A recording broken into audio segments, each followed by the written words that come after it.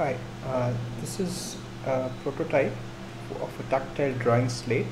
This is the third prototype, and the idea of this slate is to create 3D perforated lines on a piece of paper. Now the way to do it is to press the top pen, the brass pen with the white tip, onto the bottom pin, which is basically a protrusion, and to press and with the paper in between. Now the structure here, the steel structure here, is basically meant that it will allow different um, motions that will result in the bottom pin following the top pen.